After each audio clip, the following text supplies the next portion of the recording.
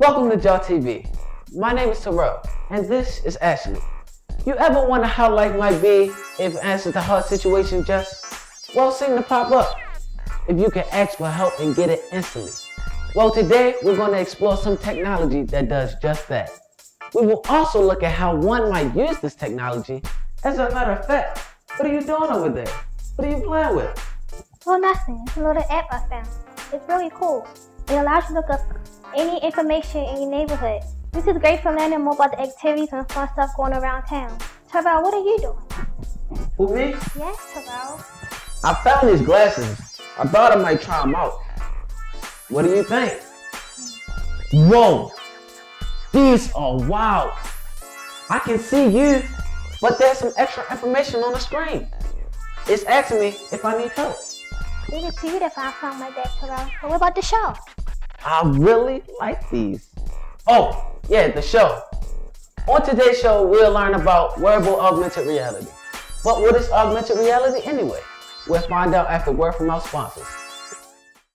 Career Communications Group, Inc. and Juxtopia Urban Learning Technology invite you to participate in the first annual CCG Jolt Engineering Challenge. Teams or individual engineers can enter the conference by registering at www.juxtopia.org/CCGJolt2011. See if you have what it takes to create the most innovative engineering solution to the nation's most critical challenges, ranging from healthcare, education, alternative energy to construction infrastructure, homeland security, and commercial space. Conduct research on creating an innovative engineering concept or prototype that has the potential to transform into a commercial product and solve a national or worldwide problem.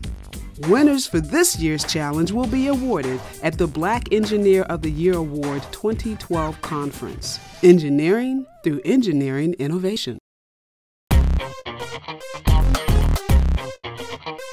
Augmented reality can be experienced either with wearable goggles or mobile devices. Movies like Iron Man have dazzled the masses while demonstrating that.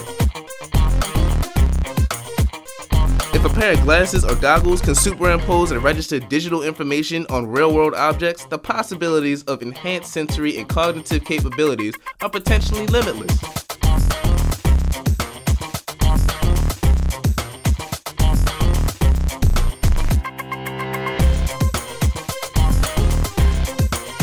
Mobile handheld devices also offer great options for AR and have been demonstrated with location-aware intelligence using, for example, GPS. Have you used a GPS system lately?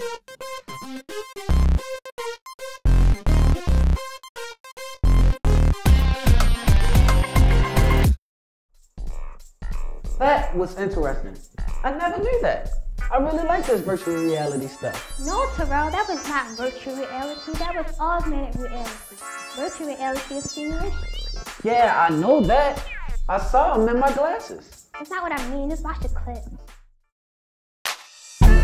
Check this out. In 1994, Paul Milgram and Fumio Kishino defined a mixed reality as anywhere between the extrema of the virtual reality continuum, where the virtual reality continuum extends from the completely real through to the completely virtual environment, with augmented reality and augmented virtuality ranging in between.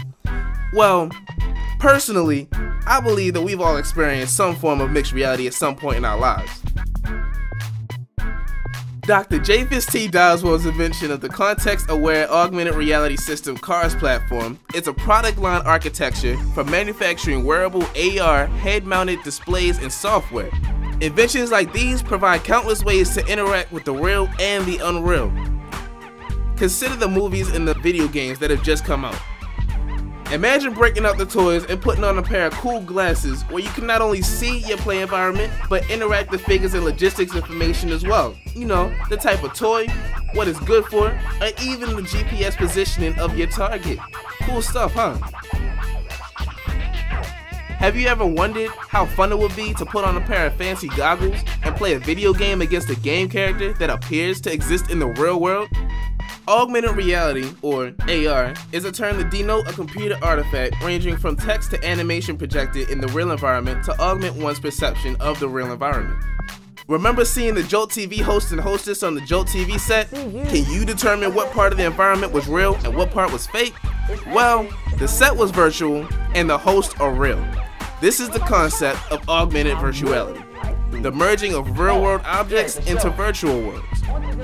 Have you recently played a video game like Ghost Recon? There's so much info and so many ways that the screen can change.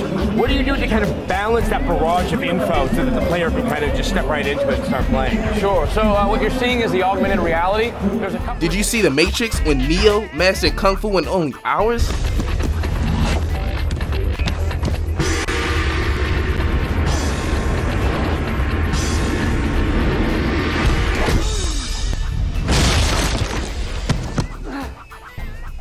Have you ever wanted to explore a different world that you imagine with exotic flowers, wonderful smells, and unique cultures different from our own?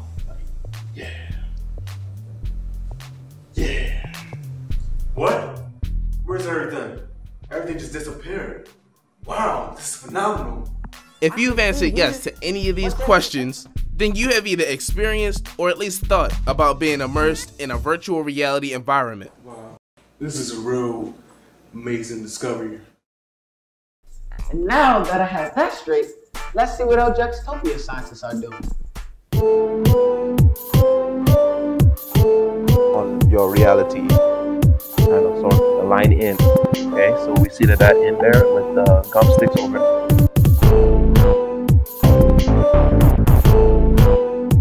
HDMI.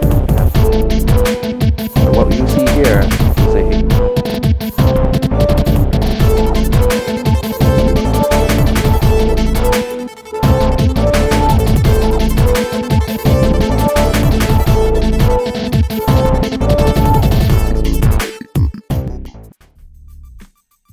Good evening.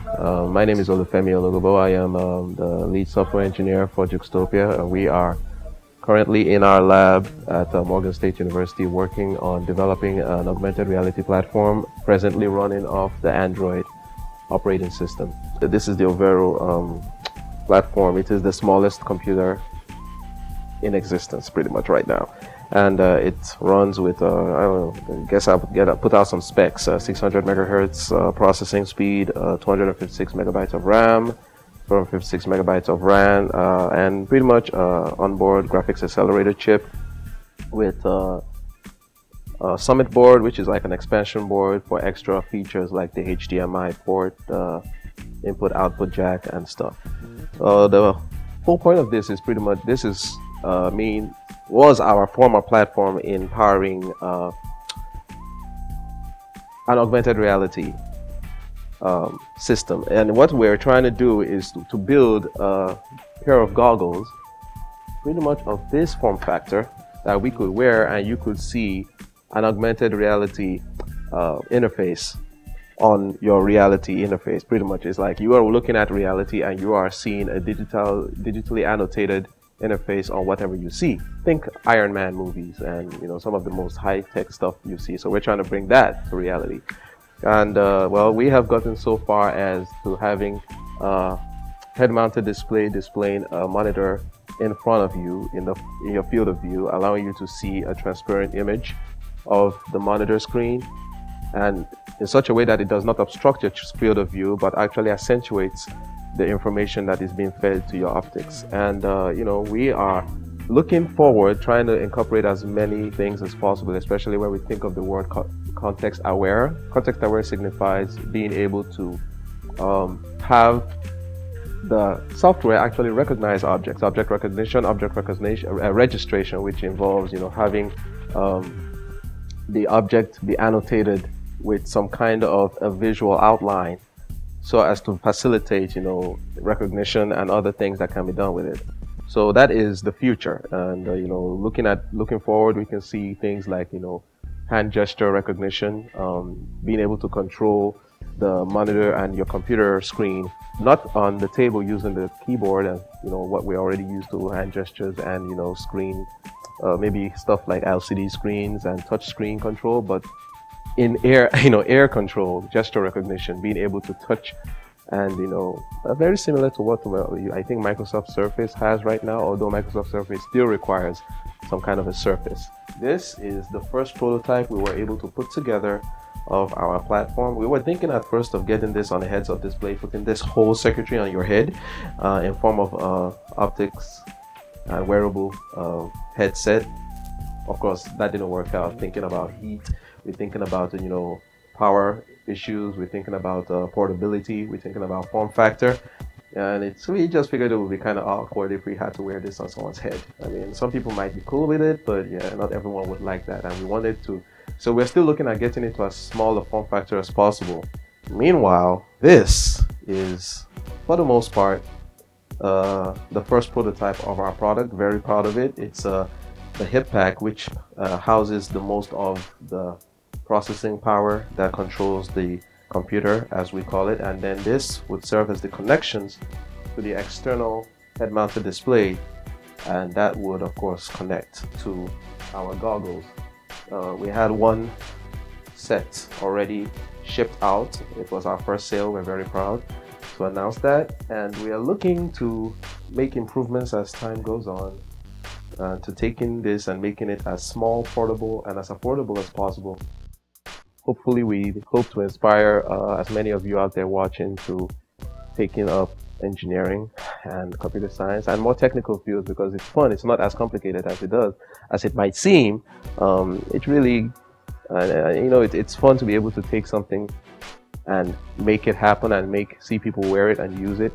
There's a very big sense of achievement that comes from knocking your head on the wall for a while and then having that sense of achievement, and that's it's a rush, and it's worth it every time.